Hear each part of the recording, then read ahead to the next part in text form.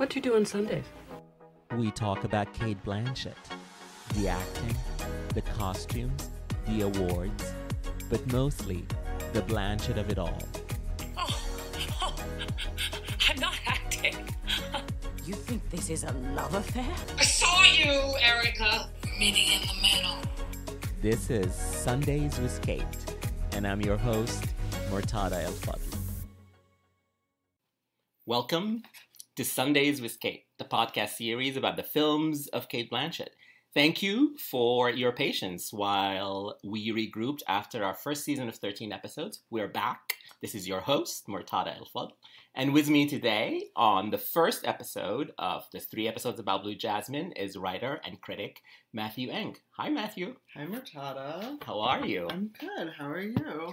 Great. I'm so excited to have you on the pod to talk about Blue Jasmine. Yes, there's a lot to say, I'm sure, about this performance and also the film. Yeah, and this, what we want to talk about a little bit today is that when you look at the career of Cate Blanchett, there is, without a doubt, 2 movies that people agree are her top. Mm-hmm. Which is Blue Jasmine and Carol, and surprisingly she did them right after each other in 2013 and 2015. And, you know, sometimes, some days I'm like Blue Jasmine is her best performance, some days I'm like Carol is her best performance. Okay. I've just seen Blue Jasmine. I think it's her best performance, so this is the day for that. But we also wanted to talk in this movie because unlike Carol, which has other elements that you can love other performances, you can love the cinematography, the writing, the direction. I think when you watch Blue Jasmine, it's about Cate's performance. And so for this episode, we're going to talk about the theory of can actors be auteurs? And this is a perfect movie for that. Do you agree? I definitely agree because I really don't refer to Blue Jasmine as Woody Allen's anymore. I just sort of refer to it as Cate Blanchett's. Yeah, and that just feels accurate to me. It does feel accurate to me, too. So, what is Blue Jasmine about? Blue Jasmine came out in July 2013. It was about a New York, from IMDb, a New York socialite, deeply troubled and in denial, arrives in San Francisco to impose upon her sister. She looks like $1 million, but isn't bringing money, peace, or love. Okay, IMDb. Very judgmental. Okay. Yeah. Blue Jasmine for fucking film. Yeah, they are. So Blue Jasmine, always people talk about it as sort of a riff on A Streetcar Named Desire. So Jasmine, like Blanche Dubois, comes to visit her sister. There is a man in her past and men in her past, but there's also men in her present who are making this visit terrible for her and for her sister. Yeah, so I think of it as like A Streetcar Named Desire as filtered through the Bernie Madoff scandal, right? So there's the Bernie Madoff scandal obviously involved this guy who had done this Ponzi scheme where he cheated so many people out of millions of dollars, and then, you know, was caught and suffered the consequences for it, and then died. But so it's interesting to think of, what this sort of tabloid-friendly story would look like if it was reinterpreted in the terms of, you know, one of the most classic plays of the American theater. Yep. And then put on film, obviously, starring one of our greatest actresses. Yeah.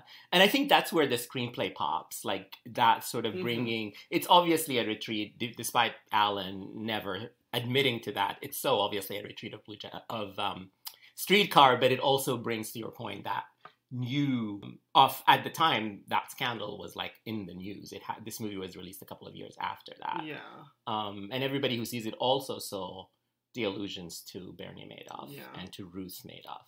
I have a theory that, like, Woody has written all of his screenplays in the 70s and 80s and he just has been churning them out. Like, he just, like, went on a writing spree for 2 decades because some of these screenplays are just so incredibly dated. Yes. And, like, they feel like they could only belong to a previous time where maybe these characterizations or maybe these scenarios would have been accepted. But I would say Blue Jasmine is, like, one of his more recent films that feels almost of its moment in a way. You know, it's touching on, obviously, this really notorious news story, but I think it belongs to its time in a way that you can't say for maybe any number of the films he's made around that movie. Yeah. I mean, if you compare it to Wonder Wheel, Blue Jasmine feels very modern. Right. Which is the movie that he did a couple of years after Blue Jasmine. But Cate appears immediately. So unlike The Aviator, where we had to wait almost half an hour for her to appear, or other movies where she's very briefly in them, Blue Jasmine is all about Cate Blanchett. So if you're a Cate Blanchett fan, this is the movie. You've probably already watched it 7 times. But if you haven't, this is the movie to watch. She immediately appears right after the credits, jabbering away on a plane to a stranger, telling her all about lovemaking and her life with her husband and why she left college and all kinds of stories that you feel are real but also are lies. And sort of that scene immediately establishes the character. This is somebody who talks a lot. This is somebody who's very self-centered, who's narcissistic. And it also establishes that this is a performance that you're not going to be able to take your eyes off. Yes. And it's interesting because it feels almost, I would say, since the Elizabeth movies, like her biggest showcase, right? So she's right there from the get-go, and there's really nary a scene throughout the movie that doesn't spotlight her, except for, some extraneous Sally Hawkins, Bobby Cannavale stuff. But yeah, so it feels like you're primed right from the get-go for, like, full throttle Blanchett, which is exciting to see, even though it feels sometimes like the film or the screenplay aren't entirely ready for just like the heightened intensity that she's bringing to this part in every interaction. Yeah, I mean, Cate is always somebody who's dominant on screen. And this is definitely the most dominant, even though the other actors are no slouches. Like Sally Hawkins plays her sister, Bobby Cannavale plays Sally Hawkins' boyfriend so he's the Stanley in this scenario. Right. There is Andrew Dice Clay, who is Sally's ex-husband. Alec Baldwin is Kate's ex-husband. And Peter Sarsgaard is sort of like the Mitch, I guess, of if we're looking at it in the streetcar cosmology. Exactly. Like, the new suitor who she's, pulling the wool over. Yeah, who might offer her salvation. Right, but then doesn't. Just like Mitch. Just like Mitch. I could not believe, when I first saw this movie, I was there opening night at the Angelica. Were you? Yes. That Friday when it opened, I was there at the Angelica, the longest lines I've ever seen. It's just like from the very beginning, like we just she hold the screens. And I remember like there's 3 minutes in, after she lands and she goes, there's a cab driver who takes her to Sally's apartment, and Sally's not there, and he's like crowding her. And Cate is trembling and just so overwhelmed. Jasmine is overwhelmed by the fact that she's there, but Sally's not there. What is happening? And she looks at the cab driver and she's like, "Can I have some privacy?" While her whole body is shaking. And I'm like, wow, I'm gonna love this. This is a great performance. This is a big performance. This is something. It's a whole body performance. It's a big performance. Like, she's not gonna let go. This is not gonna be some subtle work. Yeah. And I think what's interesting about that moment in particular, and my last viewing a couple days ago, it definitely stuck out to me, where I feel like most of Woody's writing is really noted for its economy. So it's, I mean, they're not necessarily like the longest scenes. I mean, although he has written some very extended dialogue sequence scenes. But, yeah, this one, it's just like, it goes on much longer than you expect, and the camera's just sort of holding to her. And really what's happening is not major by any means. It's not driving the story forward, but we're just he's just like immersing us in this behavioral study of a woman clearly at her wit's end, but in one of the most mundane circumstances. Like, she can't find, like, she needs to get into an apartment and she can't do that. And so it's and in that, even in that earliest scene, I think I get the sense that Blanchett's performance is sort of even just like dictating Woody's own interest in what he's going to capture in this film. Like, it's not going to just be, snappy dialogue scenes between lovers or siblings or stuff like that. It's going to be, almost like an extended look at this one person, one character. Yeah. So she almost, in a way, transforms it into a character portrait. With the force of the performance. Yes, 100%. And it's so, I mean, the theatricality of it, I think, just stands out immediately, where you understand, even, as she's on that plane, just jabbering away, that we're watching a performer working in a very deliberately theatrical register. So, you know, realism isn't the point of this performance. It's foregrounding a type of artifice that's going to be interesting to witness, especially in relation to these other performers who aren't necessarily, who are playing it kind of straight in a way. Yeah, who are not doing that same thing. So she's always going to stand out. And I love that you said that, because this was the first big movie that Cate did after taking 6 years off to run the Sydney Theatre Company and do a lot of stage work. Yeah. And when she won the Oscar, she talked about how this performance is a synthesis of her work on stage and on film. Yes, you can absolutely see that, because it's important to note that she had played Blanche Dubois in a production directed by Lee Woolman. I think maybe, I don't know what year it was exactly, but definitely a few 2012, no, actually before that, maybe 2008, 9, something like that. Yeah.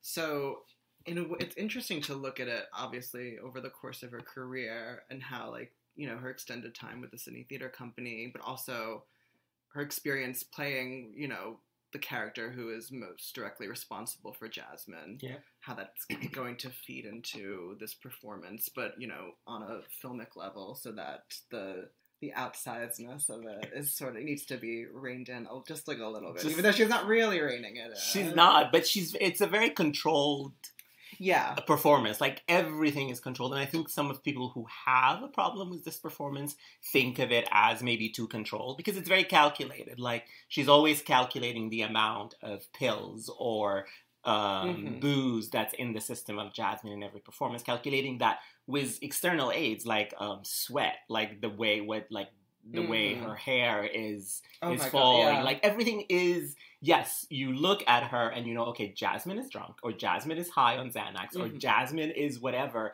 but it is a very controlled performance while also being very emotional. Yeah. I think she brings such very, like, vivid emotional shadings to certain scenes in a way that elevates their or even works against maybe what Alan had intended, where you get, I think of the scene where it's a flashback, and it's important to note if you haven't seen Blue Jasmine, although you're probably not listening to this podcast if you haven't seen Blue Jasmine. Big spoilers coming, so if you haven't seen, stop, it's on Netflix, go watch it, come back. The scene where, it's one of the flashback scenes where she's sort of interrogating Alec Baldwin about, I think, one of his many mistresses. Yes. But she's asking if this woman is his mistress, or if he's having an affair with her.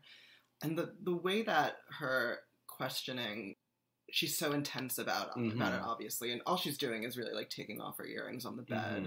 But her face is intense, and her whole body's tense. Yeah, and so, like, her laser-like intensity in that scene just sort of, once he denies it, just sort of slides into this, like, very, almost like, I don't know, like, as if a weight like has an been lifted. ardor. Yeah. No, like, she's, like, so hot for him in that moment. Like, it's like this possessive lust. And it's like, of course not. What on earth makes you think that? Well, someone made a remark. What remark? They saw you having lunch with her. Taking her hand. Oh, what crap. Who told you that? I know who. It was that vacuous troublemaker, Lydia. Am I right? Were you? It had to be Lydia, because I was having a business lunch with Amy at the Four Seasons, and Lydia was there. Did you take her hand? Are you nuts? You think if I was having an affair, I'd be crazy enough to have it in public at the Four Seasons? Well, I don't know. Sometimes you drink at lunch. No, maybe you're high. I mean, it's obvious she's got a crush on you. Honey, you're building a case. Because if you were having an affair, I would be pretty upset. Well, I'm not, so don't get your temper up. I don't like that side of you. I'm just jealous because I love you. You should be flattered.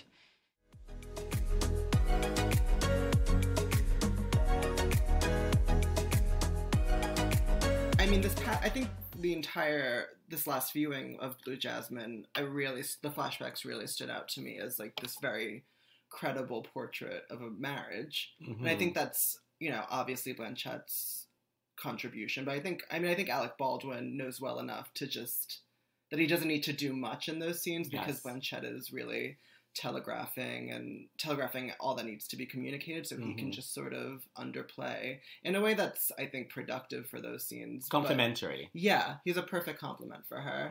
All he has to do is just sort of kind of sidestep her, and, you know, but yeah, the way that that scene just sort of slides from an interrogation into a seduction is, you know, it's breathtaking to behold, because I think you just see how quicksilver her emotions are, and it gives that relationship more credibility than I think maybe exists on the page.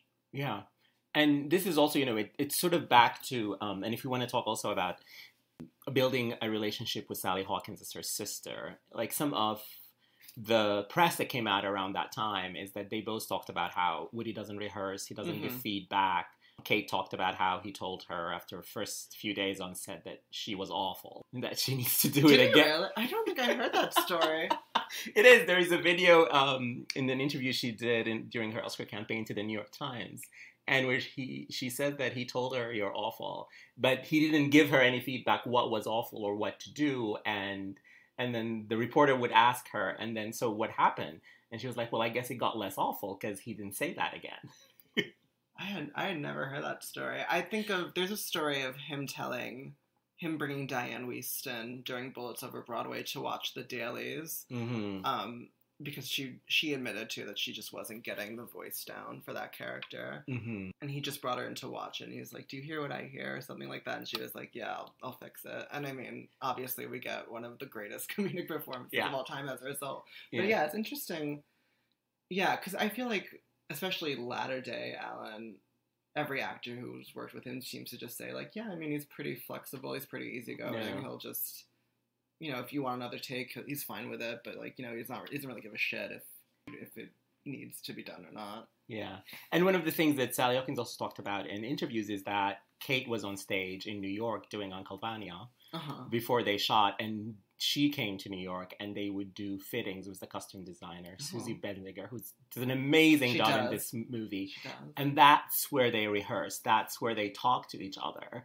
That's when they built the history of the sisters. She's like, there was nothing in the screenplay about it except the few things that we see is like they were adopted. Obviously, Jasmine was favored by the mother, and she's like, so they built the history together, just talking to each other about what happened, why did Ginger leave, what was the relationship with the parents, and so this is also sort of feeds into the theory that we have about this, the actors, the auteur. They filled in the gaps in that relationship, which is the central relationship in this movie, even though it is kind of a bit lopsided because the movie is really about just Jasmine. Yeah. Can I make a confession? Sure. I don't love Sally Hawkins in this movie. And I usually love Sally Hawkins. I think she's brilliant. I think she's generally underrated. But something about this performance just doesn't work for me.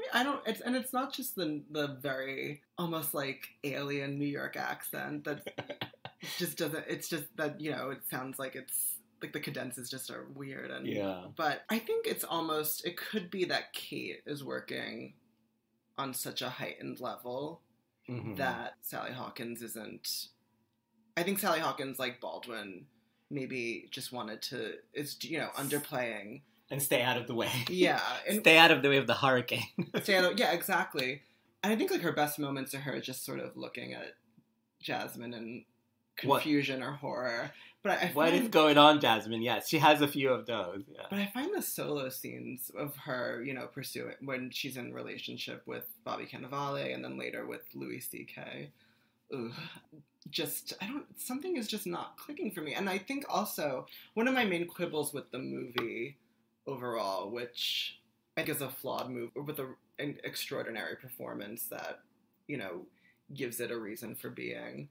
But I feel like one of my quibbles is that I just never buy the backstory as written. Because I think the backstory, the scant details that we get imply that they were both adopted, Jasmine and Ginger. Yes. And I think they're from upstate New York or something like that. I don't think it's clear. Yeah.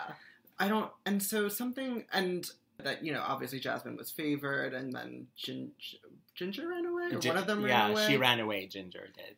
So something about the backstory, I never believe it when I'm watching Sally Hawkins. And I don't necessarily believe it when I'm watching Cate either, but it's almost besides the point when I'm watching Cate. Because there's just so much else going on. And I feel like Sally Hawkins is generally playing it as straight as she can. But there's nothing... I almost wish she would experiment more with that character and or attempt to take it to the register that Cate's performing in. just because I think the backstory just doesn't benefit them, and I don't believe her as like Andrew Dice Clay's wife. It's just it's a very hard sell on that one. I thought that she, like, we talked about how the screenplay is uneven, and I think she suffers from the fact that her scenes are, for some reason, just not written as well. Like, the whole relationship with Louis C.K. It kind of comes out of nowhere and goes out of nowhere, and sort of becomes a big thing and then is resolved immediately. And even the whole thing with Bobby Cannavale is not really I hope they had showed me more. I wish they had showed me more fire, because that's like, Bobby Cannavale is playing Stanley. He's giving him the fire, the sex appeal, the like big emotions, the crying, the everything. But it's just like, all of that for Ginger? Like, I didn't get it. We love Sally Hawkins, but in that context, for sure. Yeah, but also, and I think it's just that Woody isn't really, I wouldn't say he's, even throughout the screenplay, really building these characters so much as just putting them in new scenarios that they react to emotionally. Like, I don't think, these characters aren't really, like, transforming moment to moment. And I think that's especially true of Ginger. And so I think Sally Hawkins suffers for that like lack of interest in, like, you know, her character's psychology or interiority. But whereas, like, you know, Woody is more than fine. You know, instead of building character for Jasmine, like, why not just have her pop a few pills and that'll be enough detail to hold the film through. Yeah. Like, but Cate Blanchett is making it these, like, little details that are, you know, Woody just, like, these shortcuts that he's in his screenplay, I think are really actually the fuel for Cate's performance. They're giving her Give me an example of these shortcuts.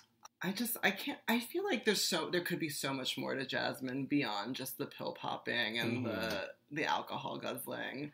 I think it's, you know, in a way we've seen that in Woody's films, right? I mean, anyone who's watched, you know, Husbands and Wives, or even, you know, Geraldine Page in Interiors, like, are familiar with these, like, you know, mad women, these everyday mad women who are going under. And it doesn't feel like he's elevating his interest in these women, but I think they're reliant upon the talents of an actress like Cate Blanchett, or an actress like Judy Davis or Geraldine Page, who can bring more, you know, animation to it so that we believe it even in spite of the script shortcomings. Yeah. And he just gets out of the way. Yes, which is important. And he does get out of Kate's way in this movie a lot. Some of the shot compositions, like, the whole scenes that are set in the Hamptons, I was watching these yesterday, I'm like, why is the camera there? And, like, it's a whole long scene that just plays in one setting when there are, like, multiple characters, but there are some characters whose faces you never see because he's just shooting from behind. I'm like, oh, he's just putting the camera on Kate for this whole long scene. And I guess he didn't do coverage, or he just decided not to use it because the force of Kate's performance is just like, he's entrapped as the audience is just wanting to watch her even when she is not active in the scene. And I think that force can almost become a liability in the movie in relation to Alan's direction specifically. Because I'm thinking now of the scene in which Jasmine comes back to Ginger's apartment for the last time, and it's, you know, it's the second to last scene of the movie. She's just been dumped by Peter Sarsgaard, and she's mid breakdown. Her stepson has discovered the betrayal that she's you know, wielded on his now dead father, and she comes home, and it's her rock bottom. Her hair is matted to her face. She's Mascara so sweaty. is running. Yeah. She's stammering, stumbling. And, you know, because it's Cate Blanchett and she's just this Amazonian figure, like, all of these characteristics just are so much more heightened because, I mean, her height alone is, you know, so striking and so overwhelming. But, you know, so she's this unignorable figure in the shot compositions, or even like as she's just entering a frame. And so she enters the scene looking like this, with, like, her mascara running and her hair matted, and Bobby Cannavale and Sally Hawkins are just on the couch acting like nothing has changed. They don't see what we see. And it's just, in a way, there's just, like, no connection to reality. You know what? Yeah. It's almost like Alan isn't as observant as maybe he should have been to the intensity that Cate is bringing just by even just an appearance alone, you know? Yeah. She's definitely intense in every single scene. I do want to go back to Sally Hawkins for just a second and say that one of my most favorite bits in this whole movie is when she meets Alec Baldwin for the first time in the flashback to New York, and she curtsies, which is such a cute little moment. And it's sort of that moment. I wish, to your point earlier, that she was going full throttle. I think this is a moment where she's not going full throttle, but she is giving a sort of unique characteristic of Ginger, is that she's so just overwhelmed by this big, powerful man that she thinks of him as some sort of king. That is a good one. Yeah, that's a great detail. One scene that I really like, and I think everyone is performing well in, but I mean, obviously, especially Cate. It's when Ginger first introduces Jasmine to Chile. And he brings his friend, played by Max Casella. And it's a long scene. It goes on very long. And I don't think we're being really filled into many new details about Jasmine's past, but just the sheer discomfort that Cate is telegraphing through that makes it excruciating, but in a way that's, I mean, I think it's, you know, whereas it would have just been this kind of, you know, broadly comedic scene or meeting of opposites, it becomes really just a kind of an endurance test in which we're seeing if this woman, this character, can withstand a lunch with her sister's boyfriend and this guy that has been foolishly all these people she doesn't like. Yes. And it also shows us, like, she is so in her head in that scene. She's an island. Like, she is with these other three people in the scene, but Jasmine is an island in that scene. Because while she would sometimes say something in response to whatever they're saying to her, the performance shows us that Jasmine is just in her head in that scene. Even, it's in the screenplay, obviously, because there are things that where she just stares into the distance and they're sort of like asking her about that and calling her out on that. But for the most part, they don't notice what an island she is and how she's not with them, really. Yeah. One thing I love about the performance is almost how class-conscious her gaze is. I noticed this time around that she never seems to hold eye contact with either with Sally Hawkins or Bobby Cannavale. Like, she does that thing where she can be looking directly at them, but there's no life underneath the eyes. You know, it's just, she's just enduring this conversation, or her mind is just completely elsewhere in a past that won't stop bothering her.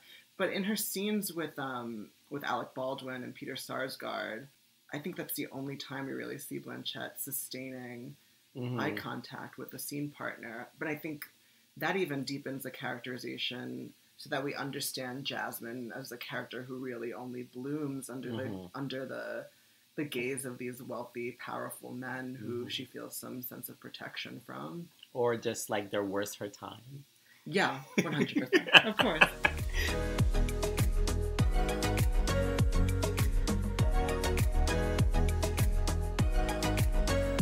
What I love also about this performance is all the bits when Cate as Jasmine will just stop and either stare into the distance or... I saw you, Erica. Yes. Or just when she's with Peter Sarsgaard and, like, she's telling all these lies, but she stops, like, before the lie comes out of her, as if she's thinking what the lie should be. Like, after she says New York Park Avenue, she stops a little bit. That's not a lie. But then she has to lie about her husband, and she says he's a surgeon, when, you know, he's not. So it shows us, like, oh, Jasmine is thinking about these lies, and she's not a very good liar, even though, you know, Dwight is just so clueless that he takes in everything. He seems like a completely naive idiot in a way. Yeah. I mean, a handsome idiot because he's Peter Sarsgaard, but... He's Mitch. Mitch is like that. Yeah. But almost like wanting... I mean, who wouldn't want to be seduced by Cate Blanchett, right, at that point? But one of the things I love is almost like how perfectly timed her gaze will be to the flashback. Like, you'll see, like, her eyes going foggy, and then it's right to... I mean, it's really a tribute to the editing, but I think she I mean, she's obviously familiar with the script, so she knows, like, when these flashbacks will occur. Mm-hmm. She knows when Jasmine's mind is going elsewhere.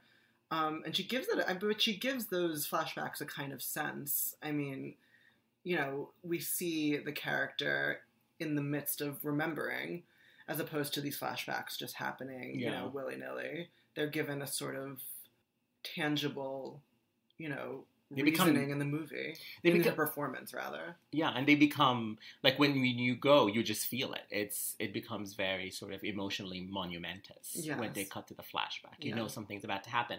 And, you know, you're mentioning the editing. It made me think a little bit about, like, did she give the editor lots of choices? Because, you know, Woody is known for not taking many takes, but it's like that precision in, like, definitely this performance is like a go all out broke. She's sweaty, she's big, and, you know, it needs a little bit of control from the editor, so... But I think she's giving, at least from what we can see in the finished product, like, there seem to be these cues to an editor, or, you know, that are aligned with the screenplay's structure, where we see her amidst, you know, a moment of remembrance, so that it, and it's, I mean, there's some flashbacks where it's just like, well, is she really thinking about that right now? Like, it's just like Woody wanting to get these expository dialogue scenes out of the way so that we understand the characters later on, but I think she gives it a kind of reasoning just through the transparency of what she's doing. Yeah. Talking about the screenplay, this movie is full of amazing one-liners.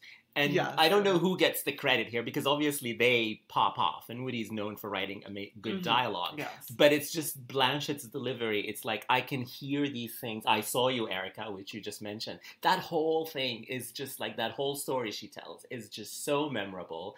And the punchline of I saw you, Erica is just like something I hear all the time. Just the delivery of it. I think that's the one, if I'm really trying to procrastinate, I think that's like the one scene from Blue Jasmine I'll go back and just watch. I think because it's on YouTube or something. Yeah, it is. Yeah. But there's just something so entrancing and kind of nerve-wracking about watching her just recount this story that brings up all of this sudden vitriolic, you know, a statement. And she goes, like, it started as a nice moment. She's just reconnecting with her sister. And then by the end of it, she, like, hates the whole world. And she looks strung out. And it's like, and to the, you know, Ginger then is just like, are you okay? And I was feeling that too. It's like, are you okay? Yeah. And I think even there you see, like, it doesn't feel like spiritually, like, Blanchett is in the room. Or that Jasmine is in the room, rather. Like, whatever Blanchett is doing,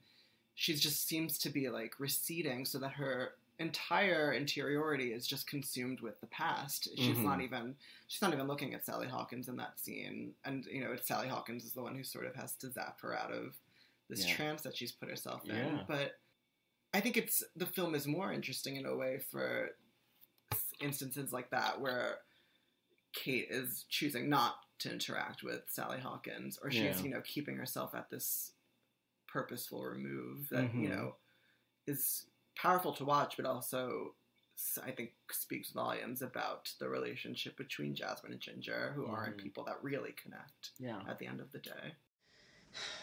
I want to go back to school. I want to get my degree and become, you know, something substantial. I can't just do some mindless job.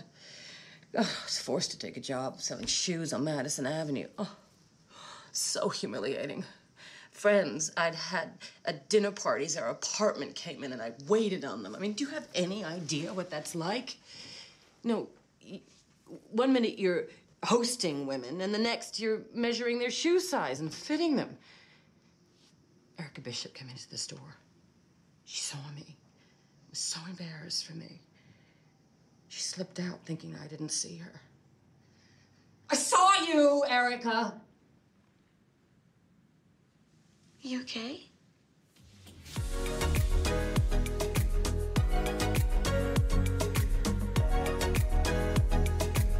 Another scene also that's full of these zingers and these one-liners is where she's babysitting the two children at Chuck E. Cheese. And that scene should not work. It should not work. Like, it's so extraneous. It's just about her telling us basically, I think Woody couldn't find a way to to get us to the next bit of the story. So he's like, oh, let's just have a scene where she tells us what happened. Yeah. And it should not work, but it works because she's like, she has the big line about, anxiety and nightmares and a nervous breakdown. Mm-hmm. And then the one about tip big boys. It's like there's so many one-liners and you're just watching her. And also she starts the scene, she's just happy-go-lucky. She's happy Dwight is in her life. She's enjoying her night out with these kids that she obviously doesn't like because she doesn't like anybody.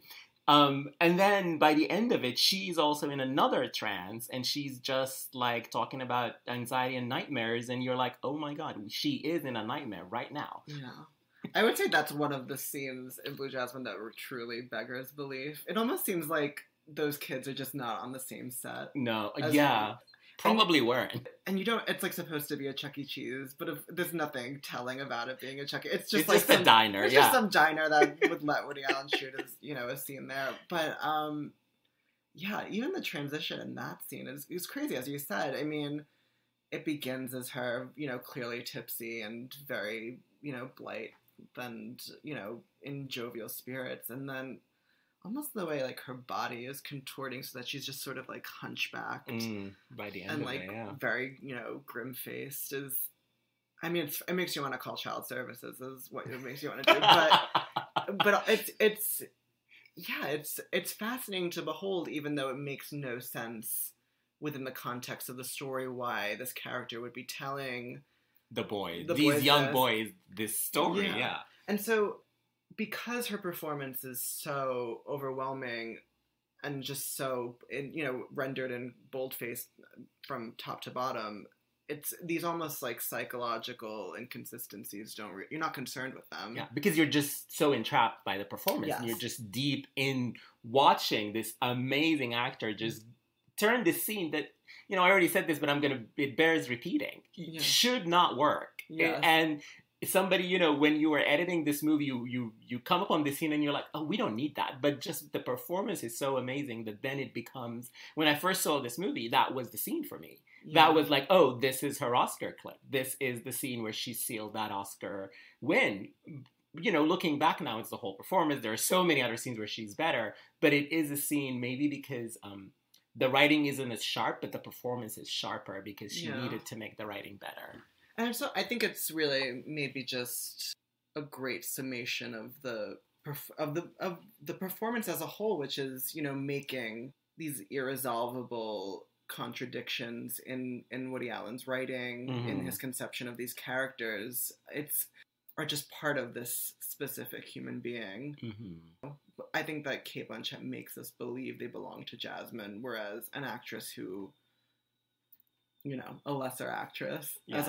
as most actresses are compared to Cate Blanchett, but, might not be able to manage. Yeah. Yeah. And this is the big thing about this movie. Like, I can't imagine somebody else doing it, and I think if somebody else had played this, I don't think we would be talking about it 7 years later. I mean, I can maybe only imagine, like, Judy Davis, yes. circa Husbands and Wives. I mean, that's really the performance that this character is indebted mm-hmm. to. And one of the great, great performances in Woody Allen's filmography. And Cate, as a fellow Australian, has always been in sort of the Judy Davis mm-hmm. school of acting. Yes. Yes. So they have a similar sort of just, like, going for broke and while being so entertaining and heartbreaking and big and everything. Yeah, well, I think they're both actors who aren't afraid to be caught acting, yeah, oh, that's a great way of putting it. So that, I mean, and what's great about Jasmine as played by Cate is that I think of the scene where she's in Ginger's apartment and she's awaiting Peter Sarsgaard's phone call. All this chaos. I think it's when Bobby Cannavale comes in and he's like, asking Ginger about going out to a date with Louis C.K. Yeah, there's a whole bunch of things happening. He's flinging her, like, across the room. He's, like, breaking a lamp. And all Cate Blanchett can focus on is getting this phone call. But once the phone does ring, mm-hmm. I just love the way that she has to sit down. Mm-hmm. And she has to sort of just compose herself. And then even when she picks up the phone, is on the phone call, like, she's timing it. She puts the phone down for a second and, just waits like a certain amount of time that she thinks is like an appropriate amount of time Before for she- someone yeah. like to give the impression that she is busy. Yeah. But in scenes like that, you really understand that being Jasmine is a performance, you know. Yeah.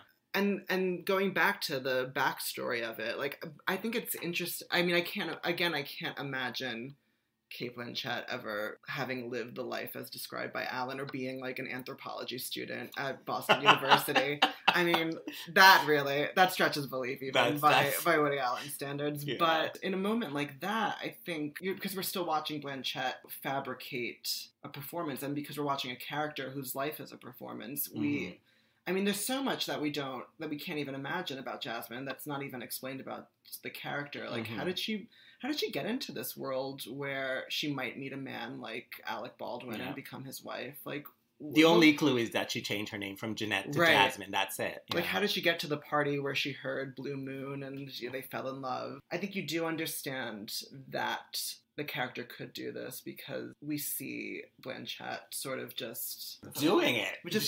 She's doing it. She forces you to be convinced. She foregrounds the process of putting together a character so that we understand Jasmine as someone who has, you know, essentially put herself together. Yeah. Like an actress playing a character. Yeah. And this performance is a performance of building blocks. Yeah. For instance, when she played Katharine Hepburn, that was also a performance where she built blocks. You know, it's like the hair and then the voice, then the body. This is also a performance of that, but I think it's deeper than that. So she is emotionally building blocks. So it's a crescendo, right? So at the beginning, when we start with her in San Francisco, she's trying this new life. There is maybe a little bit of hope, and then, you know, it keeps building, and at the beginning it's going towards like, oh, this is going to resolve nicely with Dwight, but then it takes a swerve, and it's as if all that she built is then you just reach the top of the volcano, and then the revelations happen, and you see the revelations happening twice in San Francisco and in New York, and that's where everything just blows up. It completely blows up. I love, you know, how in the performance it's always a physical performance, but it becomes very physical in very two distinct scenes. One where after Dwight finds out all her lies and she's getting out of the car and everything falls out of her bag and she has to pick it up. And that is, you know, you get it again with Alec Baldwin after he tells her he's fallen in love with Lisette Boudreau. What a name. And then everything also, why is she carrying all these things in her handbag? But anyway, everything in her handbag also falls out on the couch, and she has to try. She's looking for the Xanax or whatever she's looking. And those two scenes, you know, are the zenith of like, this is Jasmine's bottom. And it's the sort of intelligence of the performance that she shows us those two things are as two bookends, and similar emotionally, even though she is a different place in her life. Yeah. And I think it's interesting that, you know, even though her style is so exaggerated at that point, as is the performance mostly on the whole, it's still devastating to witness. It's still incredibly alarming. And I think just throughout the movie, Blanchett builds this sort of terror in the audience, you know, where we're wondering, like, is this going to be the scene in which she just flatlines completely and just, you know, self-annihilates? I thought she was going to commit suicide. Everything that follows the phone call to the FBI and the purse scene where she jumps out of Peter Sarsgaard's car, you know, those are the climaxes, and everything after that is just sort of like the shell-shocked effect of it. I feel like the ending specifically, I'm completely unable to imagine Jasmine lifting herself off that bench at the end.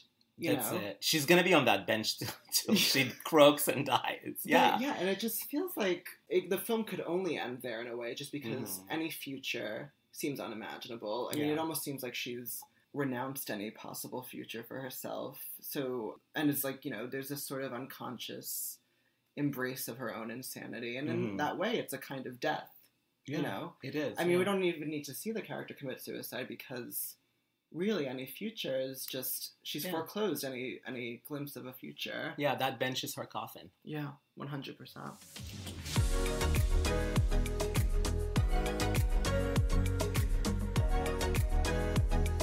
if we're talking about, Cate as the auteur of this movie, Woody Allen definitely let her down with that whole computer subplot thing. Because what world do we live in 2012-13 when this movie was shot and released that somebody needs to go to class to learn how to use a computer? Well, that's one of the reasons why I believe the screenplay was written in 1984 or something. Probably, yes. I mean, in a way, you can imagine a character as just hopeless as Jasmine needing to go to one of those classes. Yeah. Again, just because Cate Blanchett looks like Cate Blanchett, I can't possibly imagine her ever touching a computer screen. Or in a class with that many normal-looking people. Yeah. But, there's that scene where she's talking to the friend that she makes in that class who invites her to the party where she eventually meets Peter Sarsgaard's character. I can't suspend my disbelief in that scene, and yet it's almost just like this odd survey of like, what if we put Cate Blanchett in a computer class and will just it work? Go wild, told her to evoke Jenna Rollins and at her most untethered. Yeah, I mean, it works if you think that Jasmine is always self-sabotaging. So I think of it as like, for me to be able to have any job or career, I need to study this thing, but let me make this thing very hard for me. So I can't actually get to have a career. So it's another way of her self-sabotaging, similar to calling the FBI on Hal, similar to the lies she tells Dwight, similar to all the things that she does in the movie to self-sabotage. It's giving herself another roadblock that maybe she can't recover from. Yeah. That's the only way that it's believable. Or even, I think it kind of speaks to maybe dubious inclination that Woody Allen has, where he wants us to sort of laugh at these well-to-do woman who's clearly suffering from some serious mental issues and just put her in these debased circumstances. Like, the whole dentist subplot too is just... Yes, yeah. I mean, it works a bit more than the computer class, but just... Is she wearing scrubs at one point or something? Yeah, she is, yeah. Or it's just... You can't wrap your head around it. Yeah. I mean, it shows us, she works for a sexual predator, and it sort of shows us, like, somebody who looks like that, maybe would attract that sort of man. But I don't know, like, it's a contained subplot that doesn't sort of feed into the rest of the story, so it is a little odd. Yeah, it just feels like Woody kind of grasping at straws, but she also makes it work, because, I mean, just her complete ineptitude in these jobs is hilarious to watch. It's very funny. I think that's where she is the funniest. Yeah. Because sometimes she is funny with all those one-liners, but you're just afraid to laugh because she might completely melt down in the next scene. Yeah. Like any inclination to laugh, you worry could, precede a potential suicide attempt or something like that. It's alarming. She's so dominant in this movie. Who do you think she had the best scenes with? You talked earlier about Alec Baldwin. Is that who you think she had the best scenes with? I think those are the most believable scenes, I would say. I like that he's underplaying again. I like that he's just ceding the stage to her, and I just believe him as that character 100%, so that, I can focus on... I'm always focusing on Cate Blanchett, but in those scenes in particular... You can't not in this movie. I think because he's so restrained, it gives her a lot of flexibility to just sort of manipulate the course of those scenes as she pleases, to vivify them with unexpected emotions. So those are definitely my favorite scenes, but what would you say? Who do you think she has the best scenes with? I enjoyed Bobby Cannavale.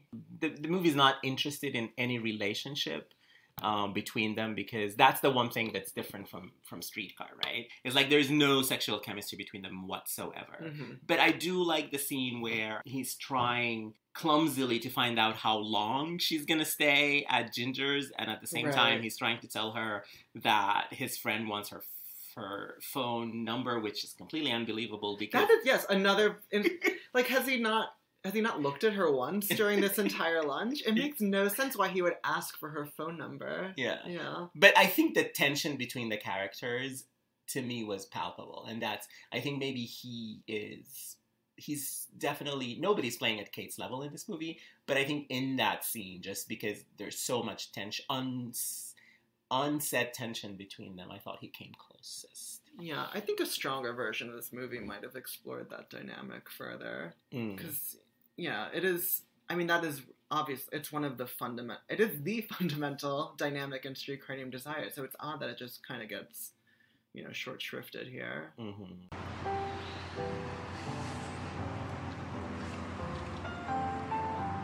This is playing on the vineyard.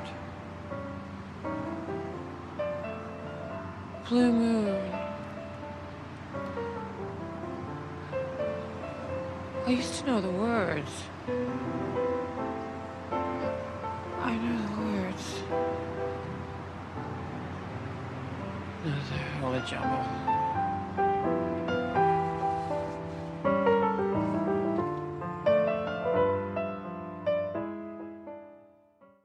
The movie starts with her telling the story of Blue Moon and ends with it saying the story of Blue Moon. I don't know that there is anything more to mention, but I just thought that that was very poignant in that when she talks about Blue Moon at the beginning, she's telling a happy story. And when at the end, she's telling the same story, basically. Just the performance is different and the way she tells it is very sad and heartbreaking. And I think that's the journey that we've been in. And this movie's a bummer of an ending, and just that it ends with that story. I give credit to the writing, but I also give credit to just the performance of that. Makes you end the movie, even though nobody likes Jasmine, right? Like, she's not somebody you like or want to be around at all. But the way that she tells those two stories, the same story differently, it just breaks my heart. Yeah, and I mean, it's easy to take for granted just how believable she is. I mean, we hear it on the soundtrack Blue Moon, but I'm sure when she was filming it, it wasn't playing. And yet, you never for 1 second doubt that this character is hearing it, you know, unfold as she's relaying the story, which is just a credit to, you know, this exceptionally physicalized performance where, you know, she strikes this fascinating balance between, you know, being in a scene, because so much of the character's action is storytelling, or, you know, weaving this fiction, or weaving this fantasy of a life she once led, but, you know, while also having one foot in that same past, so that she, you know, she's always there, but she still has to maintain a presence in her present. So yeah, I just find that balance really fascinating, and it's something that Cate, you know, makes possible for the character, and it's something that even you couldn't necessarily say exists at the level of the script, because it's almost like its own special effect in a way. Oh yeah, for sure. That's a great way of putting it. Okay, now let's end on a fun, positive note, because the ending is such a bummer. Have you, in real life, ever said any of the many zingers and one-liners that Cate says in Blue Jasmine? Do you mean like quoting it, or like? Yeah, like I have said, "I saw you, Erica." Yes, me too. I've said that many times when I'm questioning people who are like, you know, telling a little bit of a lie. I'm like, "I saw you, Erica." Yeah, I would say that's the one line I remember most vividly from this movie, and it's all in the delivery. Yeah, you know, because it's not like "I saw you, Erica" is not that interesting or memorable, but it's the way it's delivered, and because she's, you know, screaming it at full blast, it's pretty iconic. But what's the other line that she has that's really? Who do you have to sleep with around here to get a stolen martini with a twist of lemon? Maybe I'll start incorporating that into my daily conversation, just so, you know, at work, at home, you know. Yeah. That's a good one.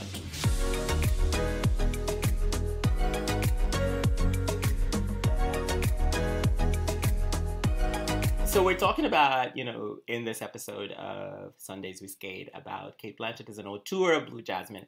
And you have written about Juliette Binoche as an auteur. Tell us what movie and what did you find out with Juliette? Yeah, well, I wrote about Binoche for the symposium that the site Reverse Shot did this past summer, which was essentially a career-long look at Binoche's performance, with the theory of Binoche as the auteur of her performances and of her films, in a way, in mind.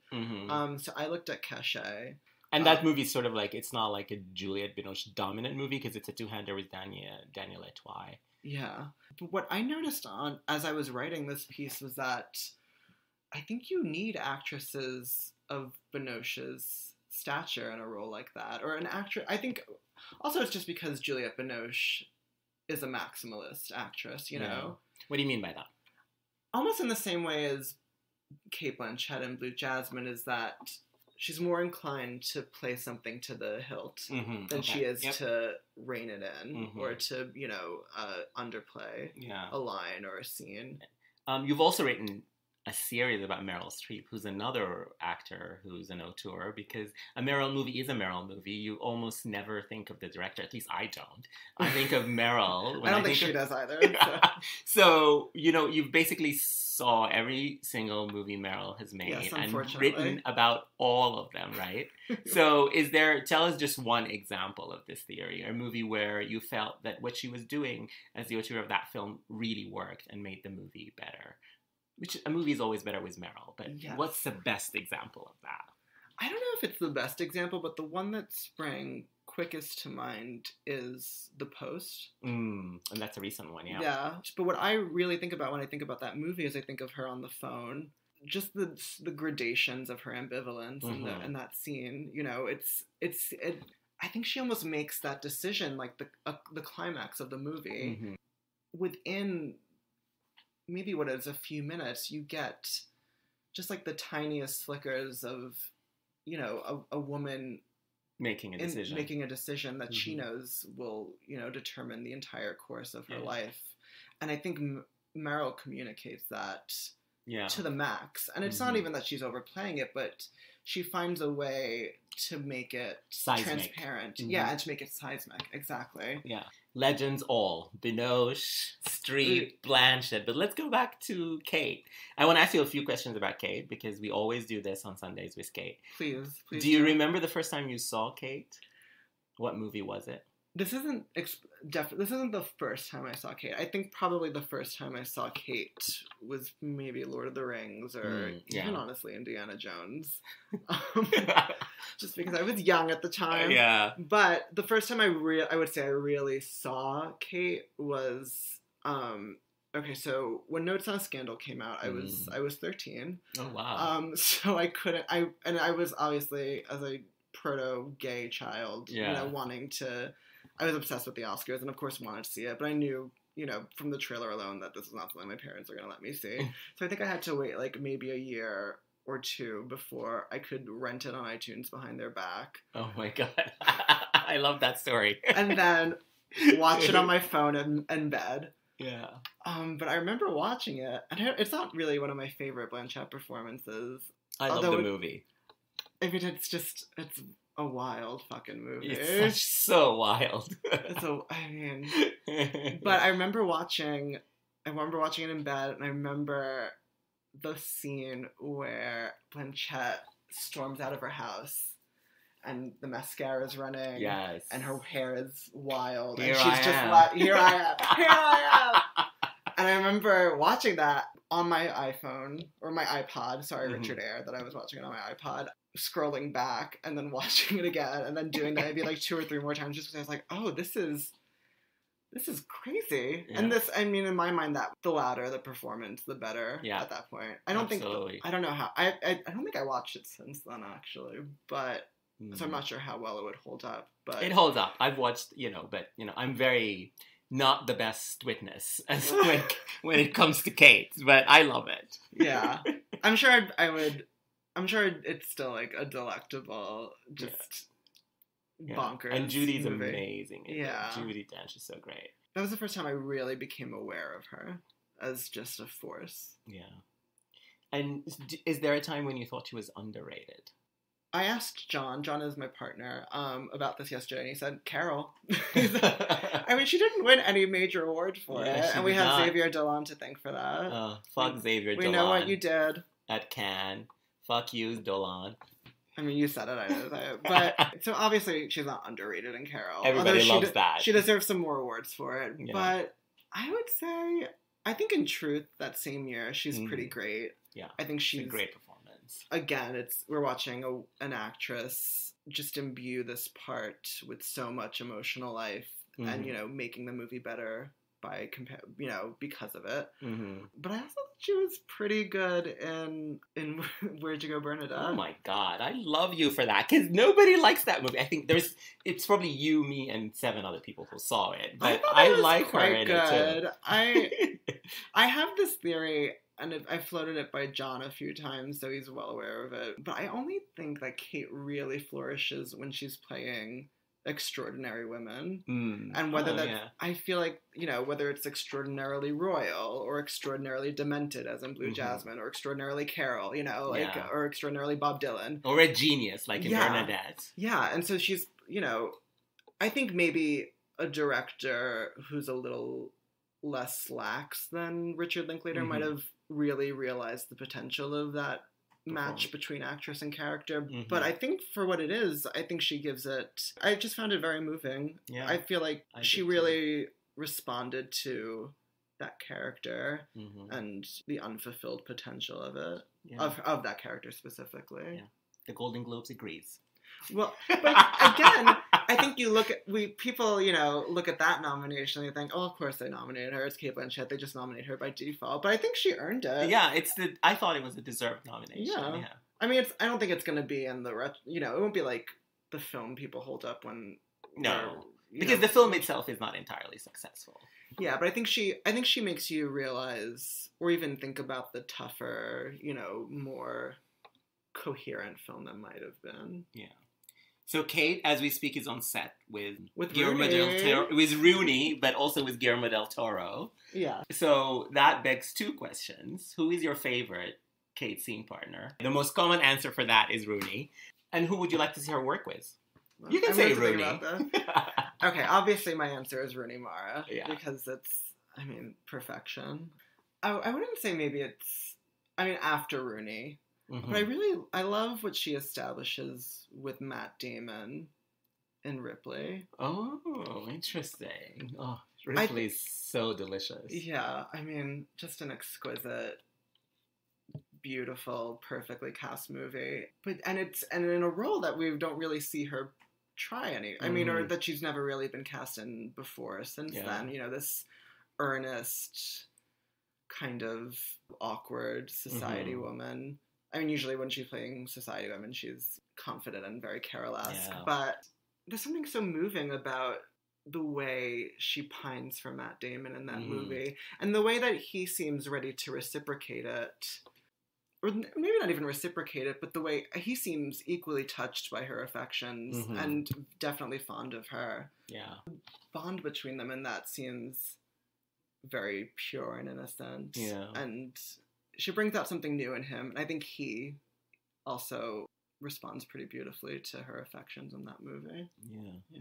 Now that you brought the talented Mr. Ripley, I just thought of an answer for my own question is like, who would I like to see her work with? And it's a sad answer because it will never happen. She and Philip Seymour Hoffman have never been in a movie together, and they were such good friends in real life. So that's sad that we'll never see that because they are as intense.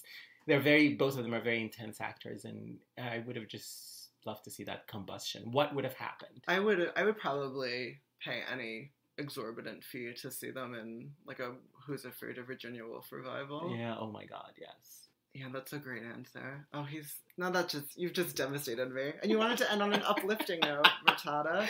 I'm sorry. Yeah, that's such a sad answer.